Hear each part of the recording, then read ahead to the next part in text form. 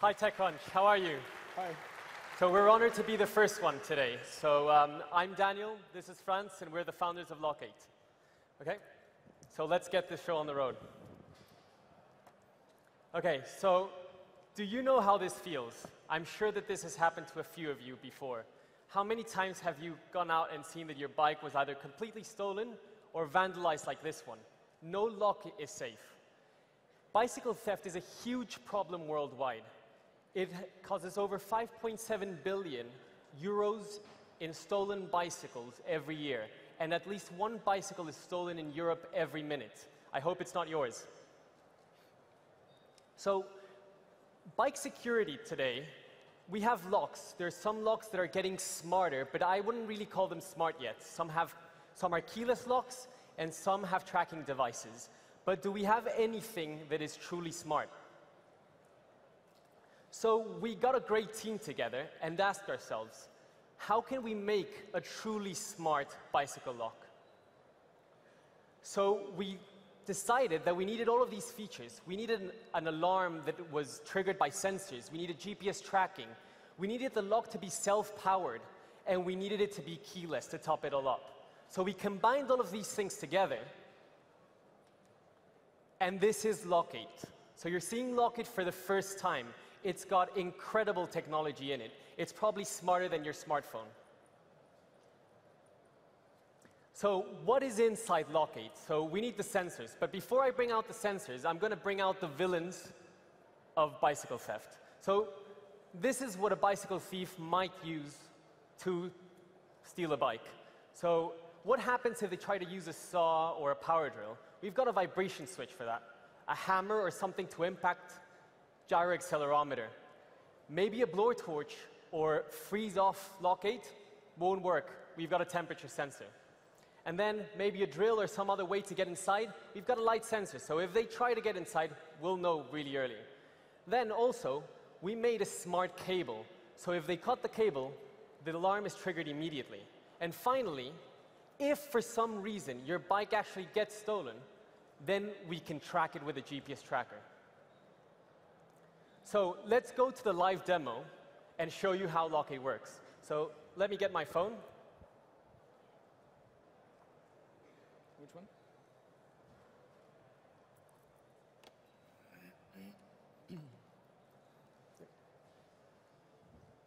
Great. Okay, so you can see my phone here now. So I'm on the app. It shows that my lock is in Berlin. So can I have the bike placed in the rack, please? So this is Lock8. It's nice. It's simple. So if we take the cable and we plug the cable into one of the holes in Lock8.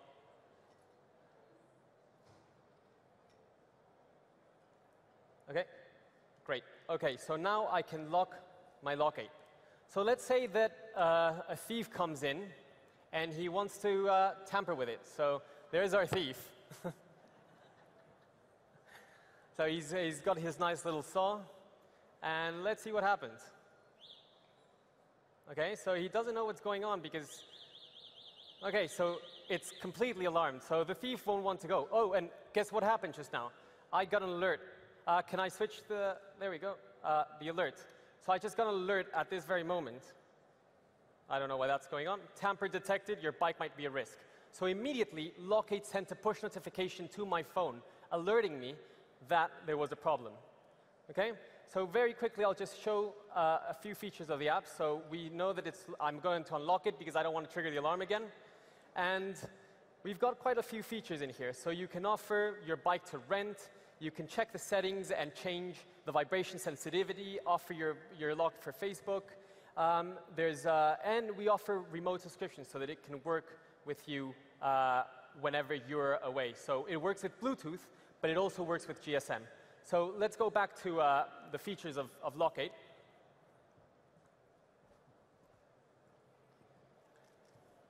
Okay, so if I have the presentation back. There we go. Okay, So Lock8 is truly for connected mobility. It's the first solution that integrates bikes, your bike, not just a bike that some city decided that they wanted, to you and a network of other bikes. So you can share with Lock8, you can rent other bikes with Lock8, so the app is perfectly well triggered for this. And best of all, we can integrate it in a whole city and really disrupt what connected mobility is about with bicycles. So yeah, eco meets disruption, and it meets social. So that's what Lock8 provides for you, and we hope that you like it. And then, just so you see a little more of our renders that we love to have in videos, this is Lock8, and we're launching this very moment. So today we launch on Kickstarter. So you can actually go on Kickstarter right now and pre-order a Lock8. This very moment, you can now pre-order a Lock8. Thank you so much. Okay, that was Lock8. Gentlemen, thank you very much. Judges, do you have any questions to kick off? Who would like to go first? Who's a keen cyclist? No, I'm kidding. Go ahead, Reshma. You didn't talk at all about sort of your distribution strategy. I mean, kind of to scale big. Have you had thoughts around how you'll distribute this and get it out to market? Yeah, Franz, would you like to take this? So basically, can you hear me? So basically, we're going to distribute now online, but what the B2C model, we can start right now, we can distribute online, but what eventually we're going to do from next year on is we will distribute B2B. We've talked with bike rentals, we will go to city by city. We've talked to bike rentals and everybody said, look, if I have 10 bicycles, 20 bicycles, I only have one Lock8, I'm connected, I'm on your platform. And everyone was willing to be on our platform because they haven't had such a platform up to now. It's scalable without docking stations, so we can go to hostels, hotels, bike rentals, bike shops, everyone in the city who has a bike for rent, we put them up on one platform and connect the entire city. So you have a vendor, sort of a management platform to this as well? Yes. So is your business model around selling the locks or selling the services that power the lock? It's both. We will be selling the locks, that is one revenue stream. Then we have a subscription model for certain services that you can activate where you stream data, where you need data. And thirdly, we will take a commission for the bikes that you will be renting through our platform. So if I would make you choose one revenue model to start with, which one would you choose? Sorry? If I would make you choose one revenue model to start with, which one would you choose of the three? Well, to start with, we've already chosen. We're going on Kickstarter, so we're going to B2C first. We're going to sell to individuals. But this is only the beginning. And this way we can actually get people to know what Lock8 is about, and then we can spread out. So your business model is to sell digital locks? Yes. How many digital locks are sold every year in Europe or the US? Well, how many bicycle locks? oh, there are lots of bicycle locks sold. So for every bicycle that gets sold, there is at least one lock being sold. And how many bicycles are being sold in Europe every year? In Europe, there are 20 million new bikes getting sold every year in Europe alone. And that is only first-hand bikes. So that excludes second-hand bikes. And most people we've talked to who have a bike already would get such a lock, although they have a bike already. So it's very difficult to estimate. And there haven't been any digital locks sold so far. And it's also sort of unfair to choose one business model because our business model is integrated. So it's all there already. So we can just click a button and it goes online. So could you give away the lock and just make money on business model 2 or 3? Well, we could talk about this later on. But what we are eventually going to do is... You always choose between scale or revenue, right? And early on, you have to make that decision. Yeah. Definitely. Are we willing to either make the lock so inexpensive that we can literally give it away, 50 of them to every hostel and make money on the platform? Or do we charge $69 or 100 euros, whatever it is, for the lock, and then eventually layer this platform on top? I rarely see companies that start with one and succeed with the other. You start very early in the cycle of your business, you have to decide. Absolutely. In fact, we will be retailing to B2B at a discounted price if they choose a certain type of subscription. So that ensures that we have recurring revenues and we know that they will be renting out the model. So what is what is the actual cost of this lock going to be? And where does that compare to normal locks? So are we talking about in the top 10%? Or is this like an average lock? Or how many do you think you can actually sell? Okay, so the lock right now on Kickstarter is retailing for £69, which is a very comparable to U-locks. You can actually get a U-lock for more than £69. So obviously this is a promotional rate and will increase slightly. We're trying to, as we go into development, we want to not have to increase this and keep the price low, obviously. But as you said, if we can sell locks and add subscription services to them, then obviously we can, in a way, subsidize the actual device and it gets paid over time with the subscription. Yeah. So how many locks in Europe today are sold for more than £69? I think that's difficult to say because it wouldn't really give a good estimation of how much we can sell.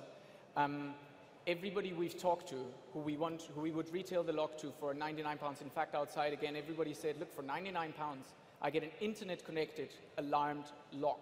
And there are two types of customers. One, he has an expensive bike and he wants to secure it with an alarm lock. And the other customer, he has maybe not such an expensive bike, but he knows that the money he invests into security, he can earn back by renting out the bike. Next questions? Can you tell us a little bit about your Can you tell us a little bit about your background and your inspiration behind this? Yeah, sure. Daniel. So I'm originally a medic, so I did medicine, and then I decided that this was a bit more fun than medicine. But I've been a bicycle fanatic all my life. I own quite a few bikes, actually, I have to accept. But then I did biomedical engineering, and then I started my PhD in engineering science. And I'm an economist. I studied in Switzerland, and we both met at Oxford. I was a banker before, and in private equity, and we met there, so I'm the economist, and he's the engineer. So you can tell he's the CEO, I'm the CTO.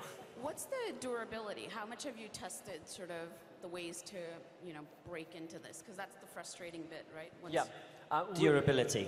Yeah, we're still testing. So we'll continue testing, and we're still making improvements to the casing. The main thing that we're doing improvements on is the casing. It's made of polycarbonate. It's industrial strength polycarbonate, and it's the same material that's used for bulletproof glass. But we're not stopping there. We're trying to every time try to make it stronger and stronger. But we're very, very comfortable at the strength of it at the moment. Okay, thank you very much. Lock8. Thanks.